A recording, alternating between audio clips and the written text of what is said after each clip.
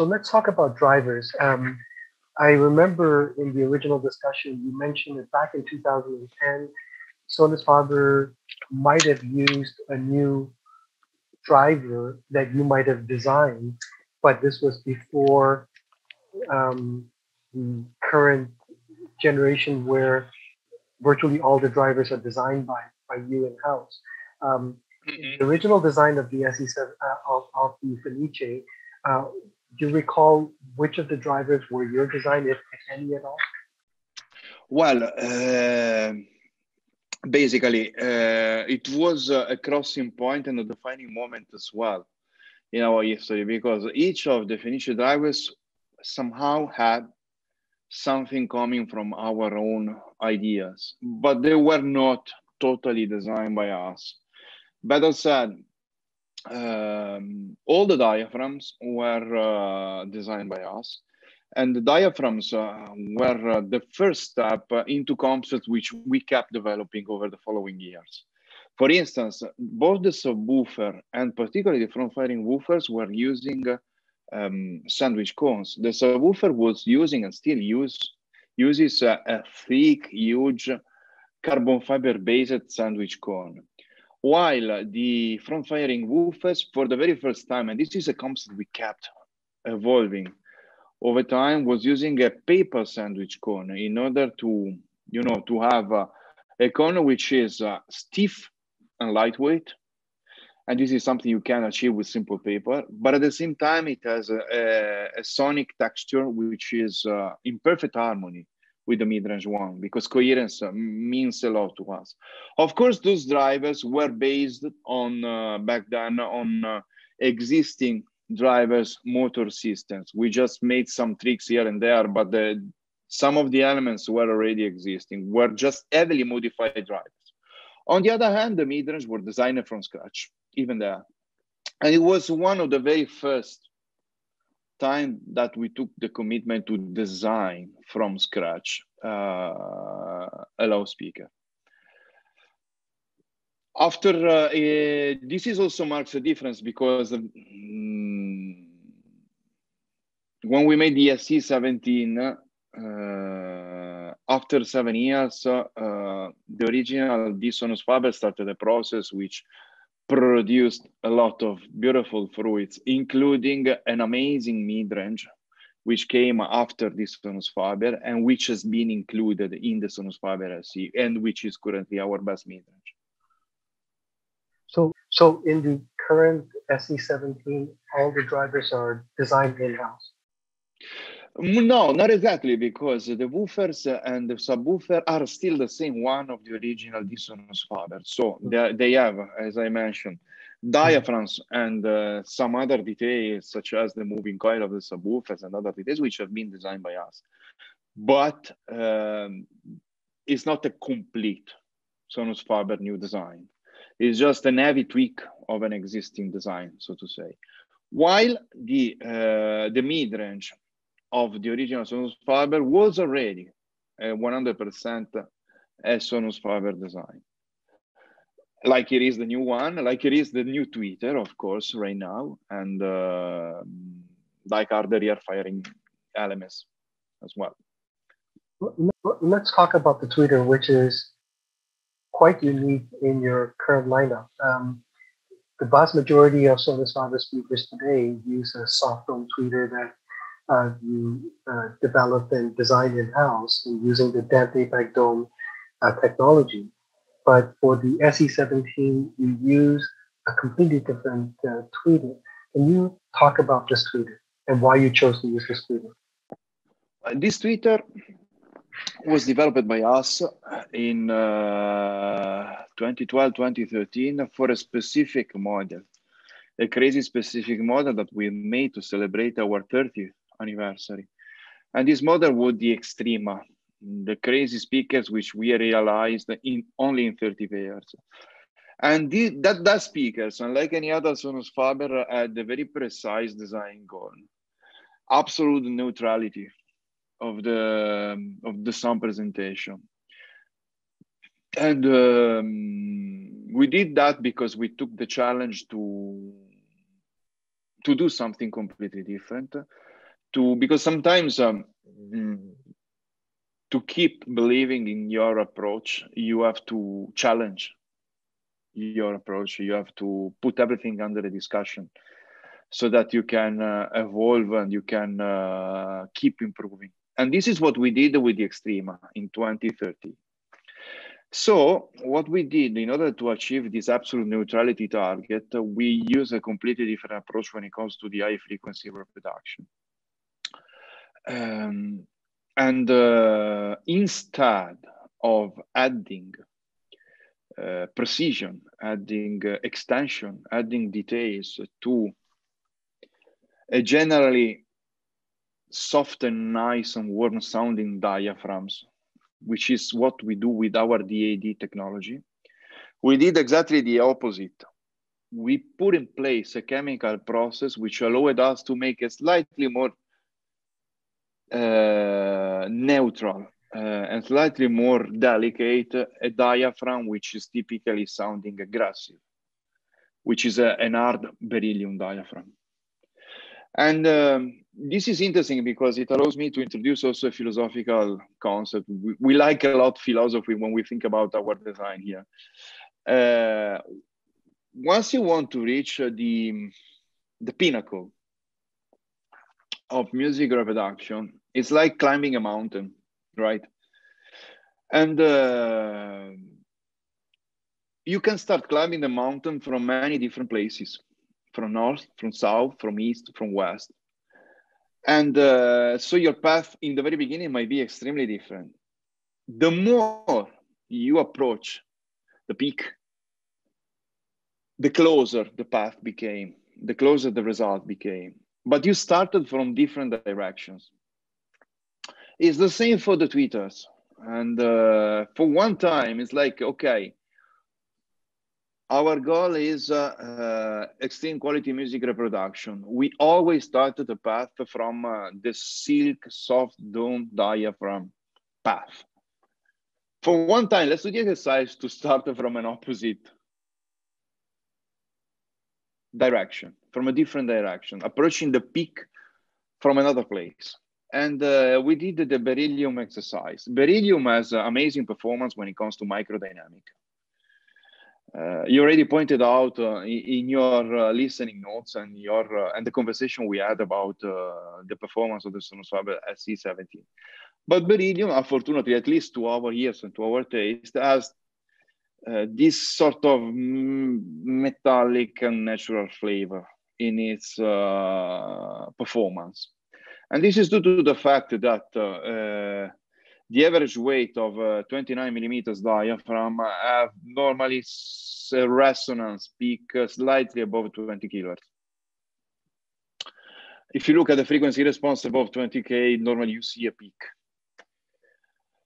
And this is the responsible, because even if in theory we shouldn't hear that frequencies, the way our perception works is slightly more complex. Once frequencies above 20K are associated with lower frequencies, we perceive the difference of what's happening above 20K. I'm putting it in very simple words and to make the long story short.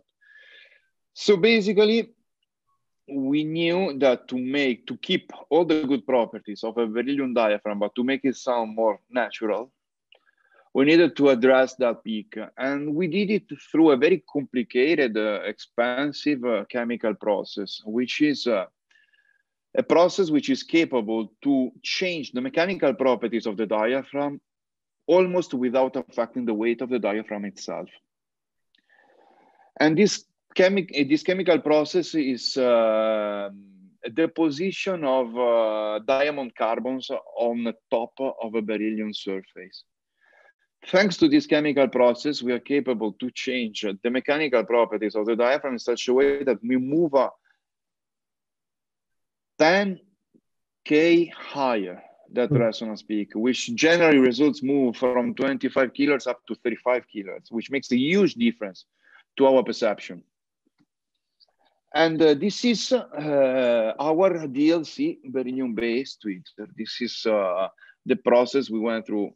Of course, it is a very complicated process. It is a process that it is also a little bit risky because you know that beryllium is not exactly a safe material, particularly if you handle heat in a chemical way. So you have to pay a lot of attention, and it is extremely expensive. But the result is that you have this amazing music presentation in terms of microdynamic. To me, this is what astonishing me the most. But the aggressive behavior of such a transducer results mitigated after this process. So from 2013, we had in our portfolio this tweeter, and we decided, well, if we are making an update of the Sonus faber SE, well, that's the tweeter we gotta use.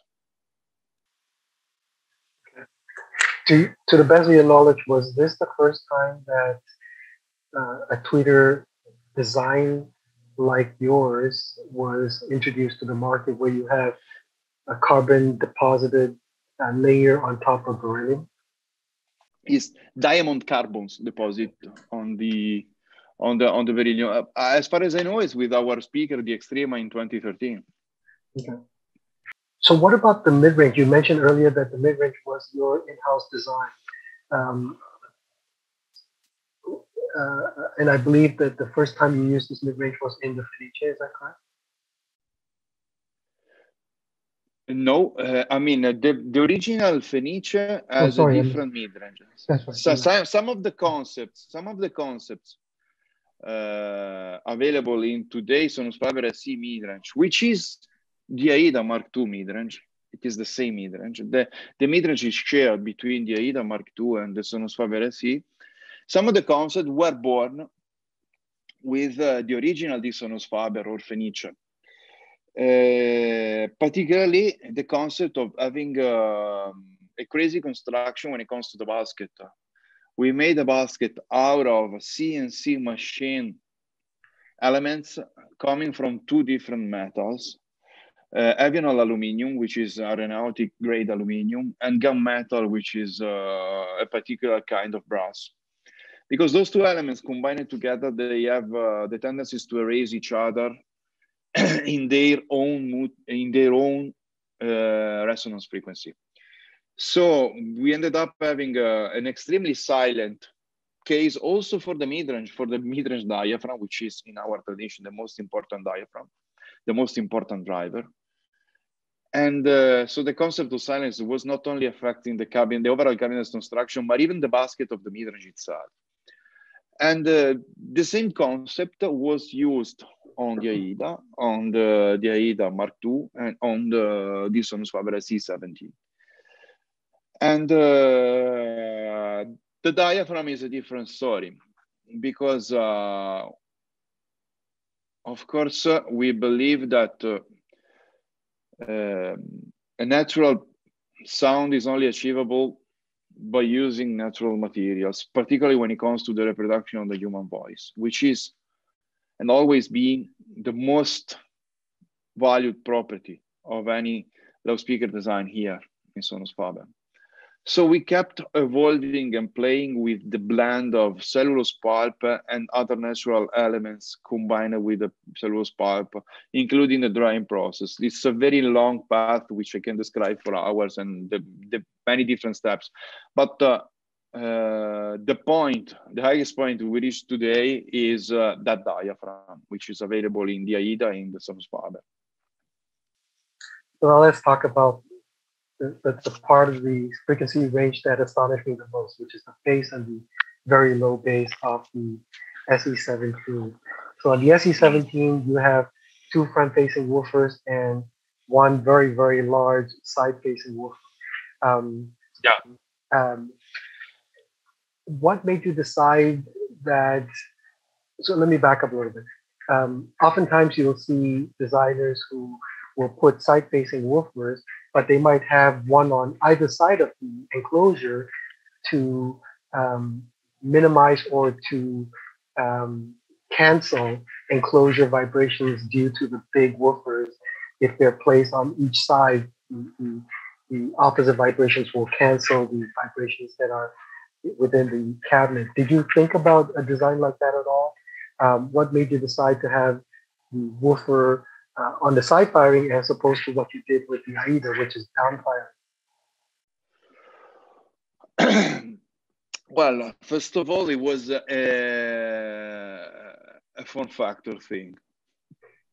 I have to be honest. It's already a very huge speaker. And to have the best possible performance on the bass, you needed to go with a 15-inch. But it's not easy to place a 15-inch around. So honestly speaking, we placed it where we could.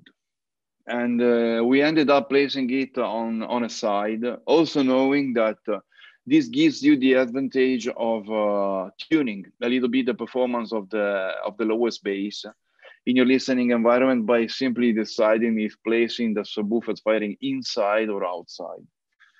And we took the benefit of this configuration because placing underneath, there was no room. Placing in the front, there was no room. And nevertheless, we wanted the bass which only a 15-inch is capable to provide for our best design. Oh, did you consider at all having woofers on either side of the enclosure, firing simultaneously, but in essence, opposite to each other? Of course, we considered. Of course, we considered, but you know, a 15-inch to perform properly needs the proper loading volume. 15-inch to perform properly needs twice that volume. Okay. We did not add all that volume available because we wanted our 15-inch, of course, to reach 20 hertz flat. And so you need a lot of loading volume to do that. And no matter how good the 15-inch design is. So we stick with this solution. Of course, we thought to put two subwoofers one against each other, but the price to be paid was to lower the size. And at the end, the result was not that, how can I say, interesting. I believe that the result achieved by this Sonus faber in the reproduction of the lowest frequency is really something. Yes, I agree. This is a matter of size. This is a matter of size.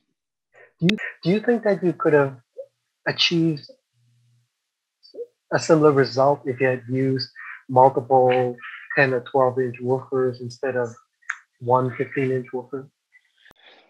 Not really, because you know the performance on the bass is not only due to the 15-inch, it's due with the combination with the 10-inch front firing. So you have a diameter which is already wide enough to give you all the punch, all the impact directly. It's a smash on the listener face, but then you need to complete it with you know, the ability to move a lot of air. Going 12-inch wouldn't be the same. Let's talk about the enclosure that you call the sound field shaper. So on the back of the speaker, there's an actual enclosure with drivers mounted in the enclosure and a dial that allows you to adjust the angle of the enclosure. You call that the sound field shaper. What was the inspiration behind this enclosure? What were you trying to achieve with this enclosure and its ability to be adjusted? Oh, wow. Well, it was, let's put it this way. Sonus faber, back in the days, and this was more true back in the days, was always looking at the music instruments, particularly the acoustic music instruments, as a source of inspiration. And you know, particularly if you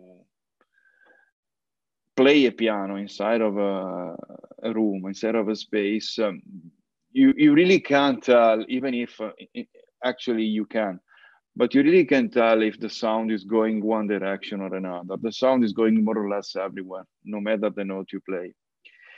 And we wanted to reach this sort of effect. At the same time, from the electroacoustic perspective, we were spending a lot of time thinking about the difference between the pressure frequency response and the power frequency response. The pressure frequency response is the frequency response we are all used to consider. It's you put the microphone at the right, in the sweet spot in front of the baffle, and you measure the contribution of every single driver merged together thanks to the crossover network. The power frequency response, it is actually, and it is connected to that thinking process I was mentioning a few moments ago. It's about taking several frequency response all around the speakers, top to bottom, and making the average of all those frequency response. If you do that on a conventional speakers, obviously you end up having a dropping frequency response because of the space behavior of the frequencies as long as you move higher, right? So that device, the Sonus faber technology, from the electroacoustic standpoint, was meant to being an energy compensation for that. It was meant to fill the energy of the mid-high frequencies in the space, trying to achieve a more linear power frequency response. This was the thinking behind. The practical effect, as soon as we started making experiments with this idea, was that you ended up somehow having the chance to manage the depth of the soundstage. And we also realized that having the ability to aim this emission was giving you flexibility in this management. So the result was a system which is capable to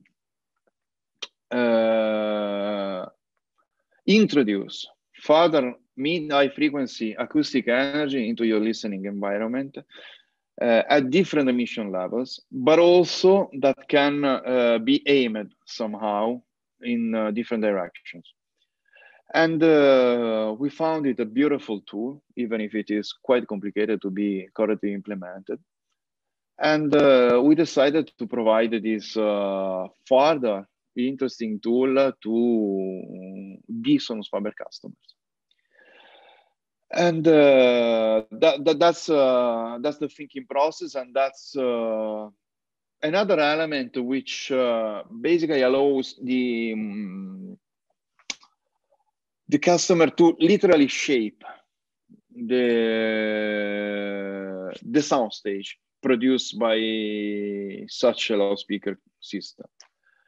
We always advise to start with that system switch it off, because you have the chance to switch off the system and to set up the speakers like they were conventional speakers, and to find the best positioning possible in your listening environment, and already achieving an excellent result. Once you do that, that's the time to start playing with the system and to add some further depth, some further ambience, some further feeling of space, which can be very different in reasons of the many different listening environments you end up placing such a loudspeaker system. So Mike, I noticed that with my experience with the Sound Shaper module, the end result was you could get a significantly broader soundstage, as well as a sensation of an illusion of greater depth that wasn't as obvious when I turned it off. So that was a very nice sense of additional illusion, if you will, especially if you don't have a choice and your speakers have to be relatively close to the wall in front of it. By careful adjustment, you could add this detachment of the image from the speaker. You could get a much better sense of detachment. It was quite wonderful. Yeah. Thank you very much. Thank you very much. I'm glad you like it. It's a very nice tool, in our opinion. I love it. You mentioned earlier that as a result of all these new drivers, the SE17 had to naturally have all new crossovers. And I assume that with that, you started to also implement some of the more exotic boutique crossover parts that perhaps were not available back in 2010. Um, do you find that these kinds of boutique exotic parts make a substantial improvement, or that they do make a difference and you have to use it in your top models just simply because you're pursuing the final, or as much as possible, the result that you're looking for, regardless of cost? Well, everything makes a difference when you reach such a level. And I'm not sure of having understand correctly your question. Of course, in the Sonus faber and the Sonus faber C17, when it comes to crossover components, we use the best of the best. And but we don't use things which are unnecessary. We use things only if they provide a tangible listening results. And this is the ratio, leading us in choosing the quality of the components. Of course, we are using some of the best capacitors available in our crossover network. And believe me, the difference they make when it comes to the reproduction of the realism of the high frequency, the amount of details, is unbelievable. And so this is the thinking behind which lead us in selecting the components of the crossover network. Absolutely. Yeah, that was what I was asking very poorly, unfortunately. And that was, I've never had the opportunity to compare crossover parts. And yet, certainly, I've heard from people who do it themselves. And some people say they haven't heard much of a difference when they go from a good, well-made capacitor to an exotic brand like Mundo. And other people, on the other hand, you say you're deaf. The difference is night and day. Going to a Mondor versus a Philips capacitor is no comparison whatsoever. So I was just curious what your thoughts were in having done that. I mean, my thoughts are based on the experience. To me, sometimes it's night and day difference. Absolutely. Okay. Absolutely. I mean, there's a rational part in me which still struggles to admit this, but I trust my perception, and not only my perception, because we double check it several times with other people. Listen to this, listen to that. I mean, there's a pretty much different. Even one capacitor in a very simple crossover design in series of the tweeter can change the perceived quality of the overall system a lot. Is there anything that I might have missed in the discussion of the SE17 that you might want to highlight in this discussion? I have to say that really not. Not. I think that we really covered every single detail of the SE17 design. I'm a nerd when it comes to wanting to know more about something, especially when I find something so intriguing and wonderful. You're absolutely welcome. Is there anything that you can share with us with regards to future products that you're working on that doesn't give anything away? No. Okay. All right. And then the last question for you. You've been so kind with your time. I had asked you earlier to prepare a list of 5 recordings that you love, both for its sonic quality as well as its musical quality, that you can share with our viewers so that they can go on Tidal, or they can go and find the recordings and listen for themselves to see what it is that you like about these recordings. 5 recordings that have great sound and great musicality. Okay.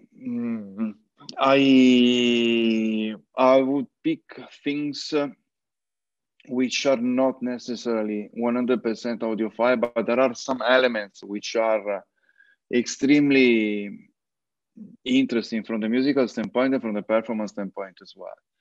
First that comes to my mind is Lady in Satin by Billie Holiday.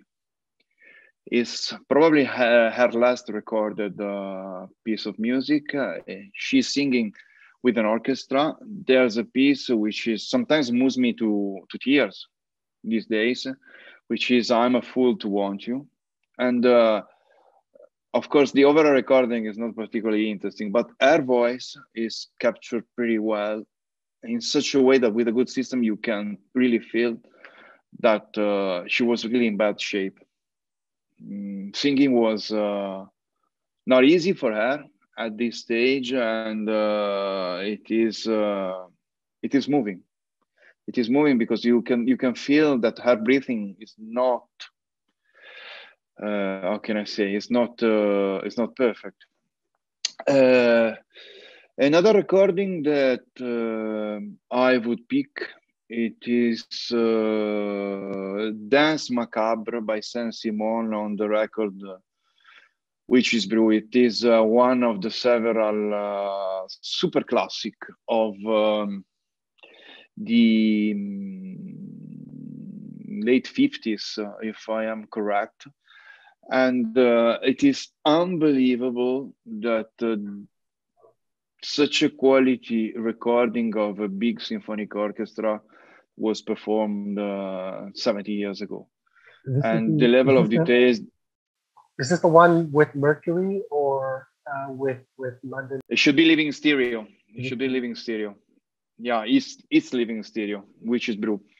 And Dance Macabre or Dance Macabre, I don't even know how to pronounce it exactly, by Saint-Simon. And it is 7.5 minute pieces of music, which is dynamically and unbelievable. And it is unbelievable also from the tonal standpoint. There are a lot of instruments to be checked in, strings, brass, played all at once. The dynamic from the macro dynamic is amazing. Third record that I will pick, it is a record from the 90s, a record that I love, which is the third Massive Attack album, Mezzanine, and particularly the first track, Angel. And the bass performance over there is amazing. It challenges almost every system.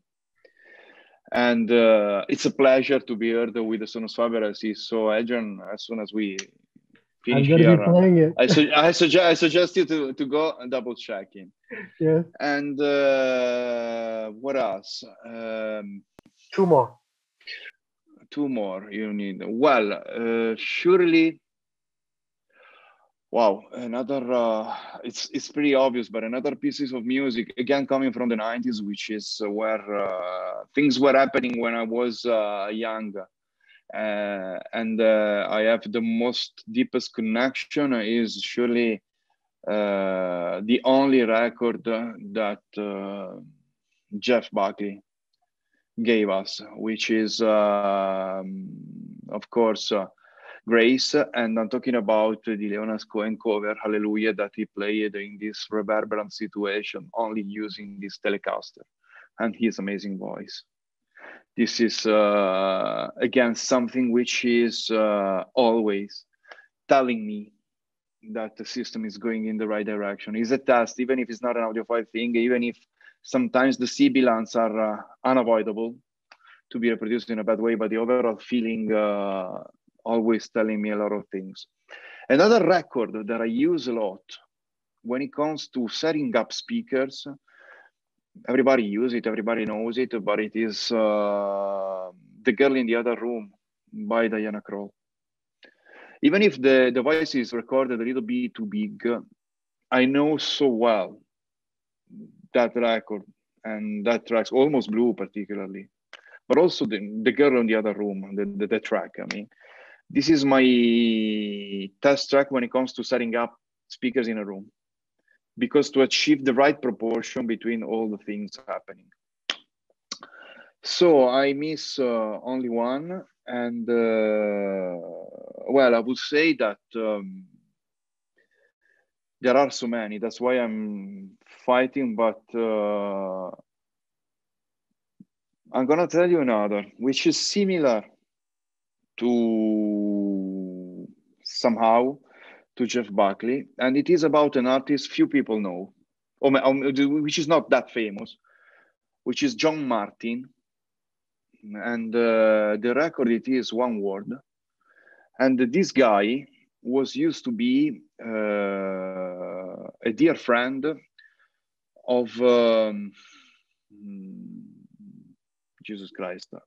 But let's I will it will come to my mind. Sorry, he was a dear friend of Nick Drake, the guy who made Pink Moon and on. And it is a guy playing a lot with his voice, making a lot of different strange sounds. And he was among the first guy to sort of creating loops back in the early 70s with his guitar. And I highly recommend this record, One Word by John Martin, but generally speaking, all his production, So including John Martin, Martin. M-A-R-T-Y-N. T-Y-N. Okay, yes. Oh, there it is. And also, and also Solidaire by him, which is a beautiful record, and the song he wrote in memory of his friend Nick Drake, who passed away so quickly. There's a lot of emotion. There are amazing musical skills, and there's also the ability to being ahead of anybody else, because he was already looping his guitar playing and playing on top of himself. It's interesting that you mentioned Jeff Buckley, because I was listening to Jeff Buckley last night on the SE17, and you're right. It has this very magical quality, realizing that he was with us for a very short period of time.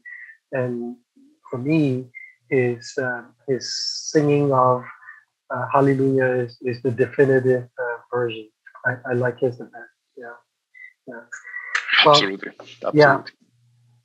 I think you've answered everything that I could think of, and I want to thank you so much for spending the time. It's so good to catch up with you. It's been too long, 2 years, and I look forward to the next time that we can travel again and see each other, possibly at a show, or if not, it'll give me an excuse to come out to Italy again and enjoy the wonderful food and the wonderful culture and the weather. It's miserable here today. Well, you have to come here. You're absolutely welcome, absolutely, as soon as it is possible. But also, one way or another, we will catch up and we will meet again and talk in person like we all deserve. Yeah. In the meantime, it's been a pleasure, and thank you for having me here, and keep enjoying the SE17. Oh, you can believe I will do so. And please give my regards to everybody there. Say hi to everybody. I will. And we will see each other soon, I'm sure. Absolutely. Absolutely. Thank you, Paolo. Appreciate it. Thank you. Thank you. Hello, everybody. Bye-bye.